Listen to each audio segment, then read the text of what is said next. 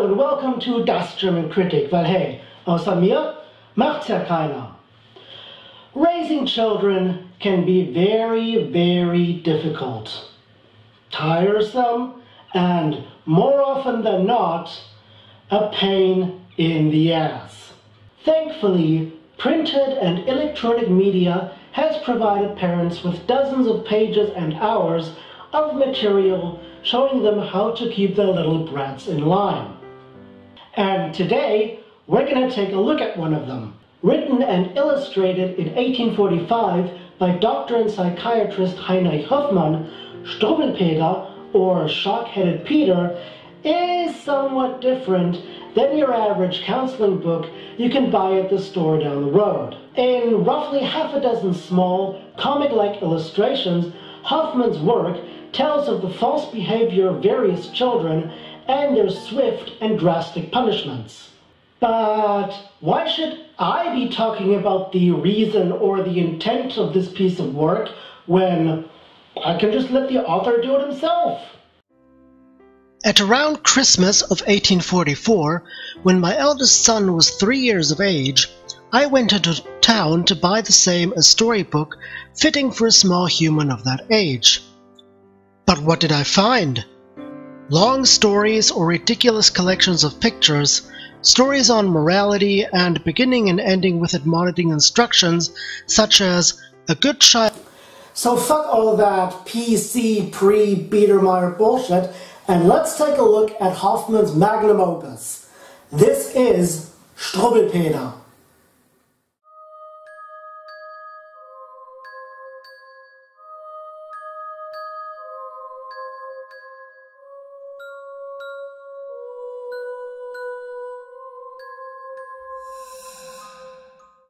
Now, in this review, I'm not that much for a linear approach.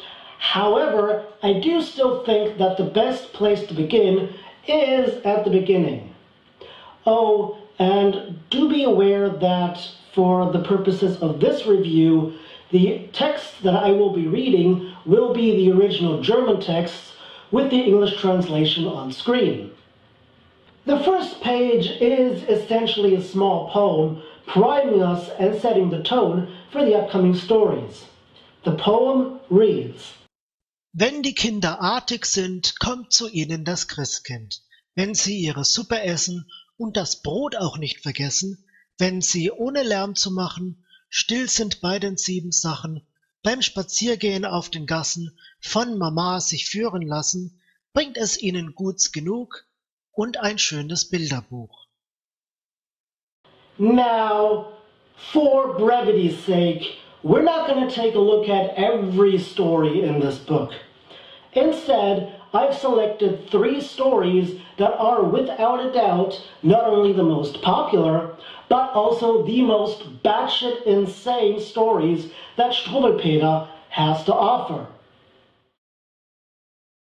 So, the first story that we are going to take a look at is entitled The Dreadful Story of Harriet and the Matches, or as I would like to dub it, A Song of Cats and Fire. Paulinchen war allein zu Haus, die Eltern waren beide aus. Als sie nun durchs Zimmer sprang, mit leichtem Mut und sing und sang, da sah sie plötzlich vor sich stehen, ein Feuerzeug, nett anzusehen. Ei, sprach sie, ei, wie schön und fein, das muß ein trefflich Spielzeug sein. Ich zünde mir ein Hölzchen an, wie's auf die Mutter hat getan.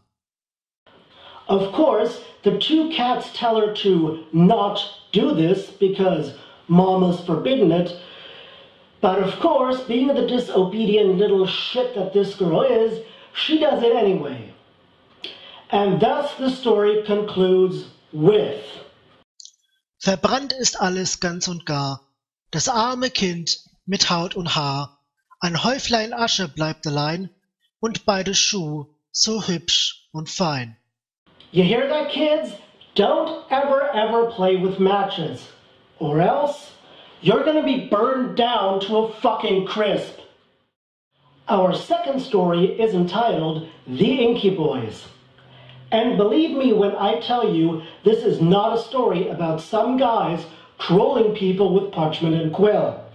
Es ging spazieren vor dem Tor ein kohlpechrabenschwarzer Mohr. Die Sonne schien ihm aufs Gehirn, da nahm er seinen Sonnenschirm.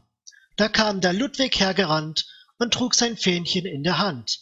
Der Kaspar kam mit schnellem Schritt und brachte seine Brezel mit.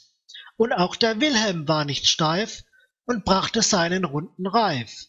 Die schrien und lachten alle drei, als dort das Mohrchen ging vorbei, weil es so schwarz wie Tinte sei. It's about a bunch of racists. And may I remind you, this book was written at about the same time that 12 Years a Slave takes place.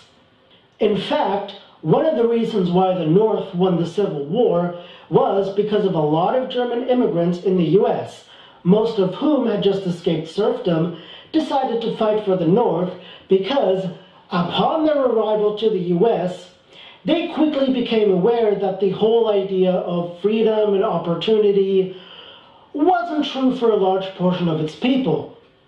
And these people were usually identified by their skin color.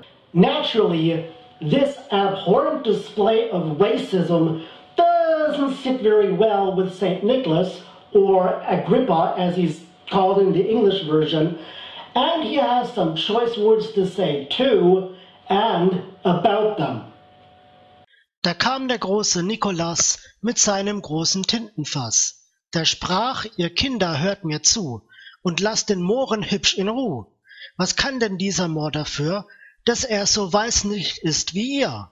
Die Buben aber folgten nicht und lachten ihm ins Angesicht und lachten ärger als zuvor über den armen schwarzen Mohr. And how does he punish these obnoxious pieces of shit? Well, let's skip a bit forward to the final poem. Du siehst sie hier, wie schwarz sie sind, viel schwärzer als das Mohrenkind. Der Mohr voraus im Sonnenschein, die Tintenbuben hintendrein. Und hätten sie nicht so gelacht, hätt Niklas sie nicht schwarz gemacht. Oh, and please notice how it's not so that their skin is black now, but their clothes are still normal colored. No. They've been turned into fucking shadows, possibly doomed to follow that black kid around for the end of eternity. And if that isn't a way to teach kids to not be fucking racists, I don't know what is. The last story we're going to take a look at is called Little Suckathumb. And believe me when I tell you, this is the story that is the most fucked up and also the story that has the most striking imagery of this book. But before I get ahead of myself, again, let's just start from the beginning and take a look at the first poem.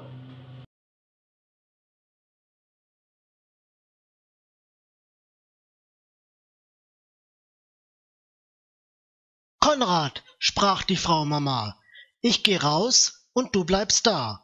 Sei hübsch, ordentlich und fromm, bis nach Haus ich wiederkomm. Und vor allem, Konrad, hör, lutsche nicht am Daumen mehr, denn der Schneider mit der Scher kommt sonst ganz geschwind daher und die Daumen schneidet er ab, als ob Papier es wär. Fort geht nun die Mutter und, wupp, den Daumen in den Mund. So, after everything we've just looked at, do you think this is just a story that parents tell their kids to try to wean them off a bad habit? Nope, he's real.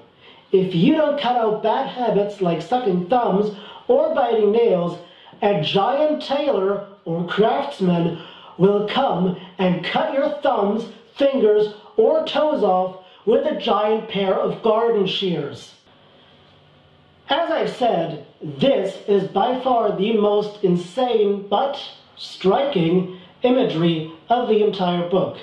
And it really does ask the question whether these kinds of methods are indeed helpful in some way. But before we address that, let's just take a look at the last two verses of this story. Bautz, da geht die Türe auf, und herein im schnellen Lauf springt der Schneider in die Stub zu dem Daumenlutscherbub. Weh, jetzt geht es klipp und klapp, mit der Scher die Daumen ab, mit der großen scharfen Scher, hei, da schreit der Konrad sehr.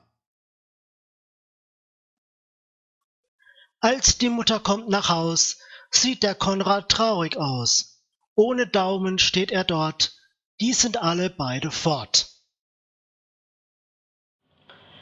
So, with the imagery you've just seen, this raises the question whether these kinds of methods of teaching children don't really go too far, or do they go too far?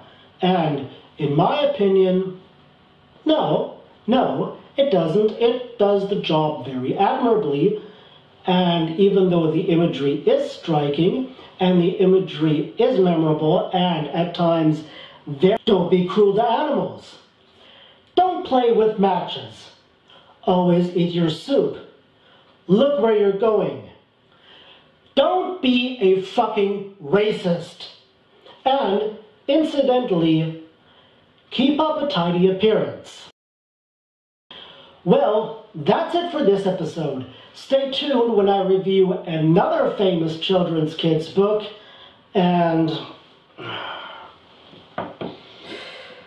brace yourself for the next movie review.